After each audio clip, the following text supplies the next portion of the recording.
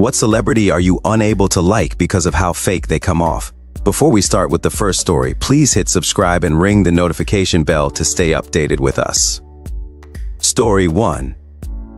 Tyra Banks. Every time someone told a heart-wrenching story about struggle or overcoming, she would make it about herself and how strong she is because she overcame your problem a long time ago. A classic one-upper. Oh yeah, same here, but mine was like way more difficult. My favorite Tyra-ism was when some poor girl had her birthday, so Tyra gave her a framed photo of herself at that girl's age. It became a huge joke between my best friend at the time and I. Because I was several years older, I told her I'd give her a photo of me at her age for her birthday. Unfortunately, she passed away, so I never got to, but I just remember both of us watching that with our mouths open like, did she seriously just do that? OMG, she did. Wild, tone-deaf, narcissistic, and unbelievable. Story 2. Simon Cowell. The guy knocked up his best friend's wife. Enough said. Also, he is horrifying to look at. To me, his attempt to look more attractive via plastic surgery is a giant sign that he's actually an incredibly insecure man who hides behind the guise of being a snooty. I imagine he's not really as mean as he presents on his talent show television programs, but he is terrified of what people think of him, and a lot of people who present that way use their persona to avoid dealing with their internal struggle. It's so funny how in his old interviews with Clarkson on Top Gear, he was boasting about how handsome he was back in like 2007, and now he's a mess. Story 3. Maybe unpopular, but Rivers Cuomo. He literally had the audacity to say in an interview that he never meets any fans and called them Little Bish for wanting to hear hit Weezer songs during concerts. Seems pretty fake to disparage people who pay to see your admittedly mid-ass band. I always thought he came off as pretentious, and then I listened to his episode of Conan Needs a Friend, and it was basically confirmed. He's clearly smart and talented, but he comes off as extremely unlikable. BJ Novak had that same air about him on the podcast too. If you can't get a little silly with Conan, I just don't trust you as a human. Story 4. JoJo Siwa. Nothing about her comes off as genuine. It all feels like such a persona that I'm immediately repulsed by anything she does. Especially when she discovers the real her and it becomes her entire identity. I think she's judged 2 shows that I watch and none of her advice ever feels usable or applicable. You have a real energy about you, and I want to see that come out in your feet. Let your dance smile like your face, and bring more of you into your dance because you have a real positive energy about you. Skip. Story 5. I've never liked Oprah. My mom would watch her religiously when I was a kid. By God, the crap she would spew, only to turn around the next week and contradict it. We all do and say things that are hypocritical. I admit I do it, but constantly on almost every subject. The fake doctors and shrinks she had on her show. I didn't get to spend a lot of time with my mom as a kid. I'd sit there and suffer just to be around her.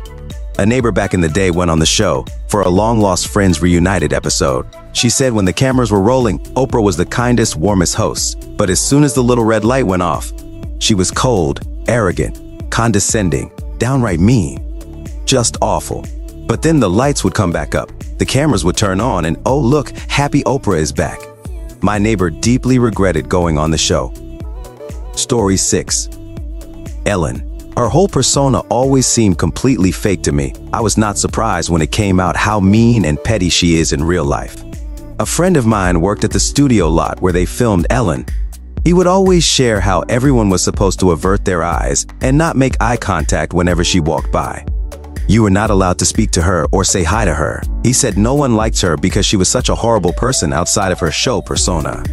A former colleague of mine also worked at the studio, and they said the same thing. They added that they were specifically told not to look at or talk to Ellen, and the girl that was with my former colleague ignored that, and when she saw Ellen, she said, "Hi." She was fired an hour later. Story 7. Ariana Grande. I hate to say it because I think it's the result of a very weird, very Hollywood flavor of child abuse, but it feels like she has a persona rather than a genuine personality. Like she spent all of her formative years with her handlers crafting her into a product with a marketable persona, and she just never grew into a real person as a result. And the few times that something that does feel genuine surfaces, It feels incredibly stunted, like the real person under the carefully crafted public face is a middle school girl in a 20-something body. Story 8. For me, it's Demi Lovato. I know she's been through so much and has a lot of struggles, but I feel like she doesn't even know who she is and keeps trying on different personas. It hasn't ever felt genuine to me. I think Lovato has BPD. One of the hallmarks is unstable, shifting sense of self.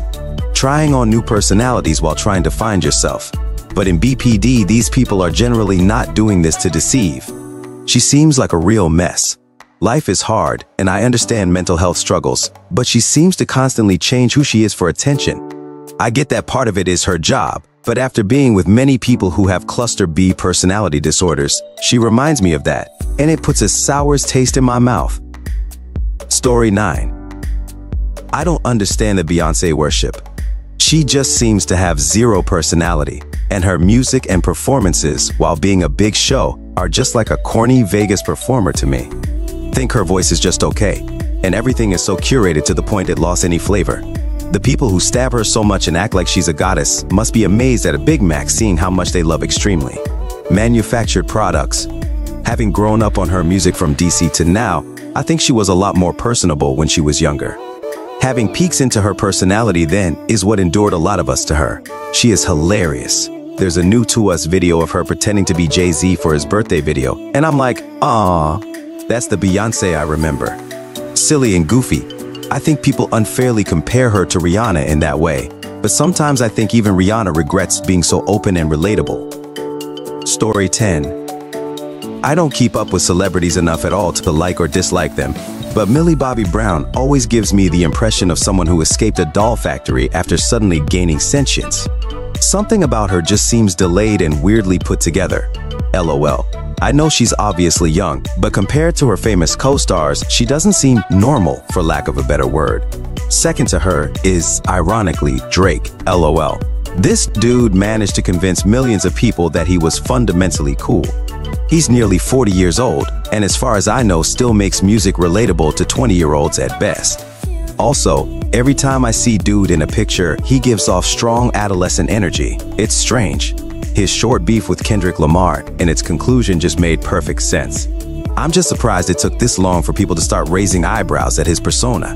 The best celebrity personas are supposed to feel natural. Drake is the opposite of that. Story 11. Any of the Kardashians or Jenners. My roommate watches their show, and I will say Kourtney seems like the only human being in a house of aliens. She'll be having a genuine problem, and the other short-circuit trying to relate to real emotions. I did catch a clip that someone shared somewhere that basically went something along the lines of, Kim called Kourtney over the phone, and she demanded to know why Kourtney had the audacity to distance herself from the family. She stood up for herself in a pretty mature fashion, but Kim just had to bring out the claws and took some nasty swipes at her, such as informing her that the entire family allegedly has a group chat called Not Kourtney, and that all they do is talk about her in there. First of all, how do you lack the self-awareness to understand that of course someone is going to distance themselves from a family who treats them that way? Did she not hear her own words that she was saying? Kim had to keep going and going until she reduced Kourtney to tears. It was then that her whole aura changed, and she went back to her smug and arrogant self. She obviously set out to hurt Kourtney. It was never about actually understanding. When they were younger, I was willing to just accept that they were young, and under the influence of a momager, a lot of people look like narcissistic in their teens in 20 seconds. Fine, but Kimberly is in her 40 seconds now. She's a mother herself now. She made a deliberate choice not to grow as a person, and that's her fault.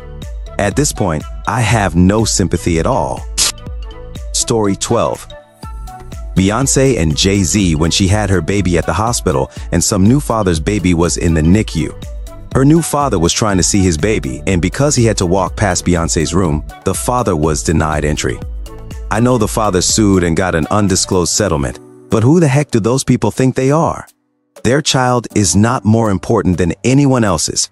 Random fun fact, I was working for a different hospital that's part of that hospital's network when that event occurred. The bigwigs for the health network sent a mass email out to every employee in the network swearing it was fake news and they would never do something like that for a celebrity, and the dad was just lying for fame and money. Also fun story, years before that I was a volunteer for the Children's Hospital in that same health system. One day I was assigned to help with a big, exciting event where that year's Miss Universe was coming to do crafts with hospitalized kids, and they were going to televise the craft project and her on the in-hospital Chanel, so kids who couldn't leave their rooms and go to the playroom could do it too. In order to do the event, they found 2 kids whose parents were willing to let their sick kids be recorded for it. Then they did the event in one of the unit's playrooms, closing down the playroom of that unit for hours so no other kids on the unit who wanted to play could go. They absolutely had other rooms they could have done it in without making other hospitalized kids suffer for a PR photo op. My point, between that event and a few other experiences, I 100% believe the dad in the Beyoncé NICU story, and always have, despite any claims the hospital has made otherwise. Story 13. James Corden. Dude is a Let's not forget the fun flight stories of that douche. Half an hour into a New York to London flight, passengers in business class noticed a woman with a crying baby being brought through the curtains by a flight attendant. They looked on in mild horror as they saw the attendant direct her into an empty seat next to James Corden. Expecting a huge celebrity hissy fit to kick off, Corden's cabin mates were impressed to see that he didn't say a word or make any sort of complaint. He simply put on a pair of noise-canceling headphones, pulled an eye mask over his eyes, and turned away from her to sleep. Pretty decent of him, right? When the plane landed, though, passengers were surprised to see Corden remain seated as the woman with the baby struggled to open the overhead locker. And even more surprised when she turned to Corden and said, "For d***'s sake, can you at least hold the baby while I get the bags down?" The woman was his wife. The baby was his baby. Story 14. Dr. Oz. Dude is such an overly confident idiot, it's not even funny. I went to a taping of his show with my cousin in 2010 because she bought tickets and invited me along. I mean, nothing beats free show tickets. Taping went okay, I guess. But then a few years later, a friend of a friend goes onto Facebook writing a status in tears saying she was watching him and he claimed that women her age can't conceive and to freeze their eggs. She was 35 at the time and a wreck, saying she felt like she never was going to achieve her dream of motherhood.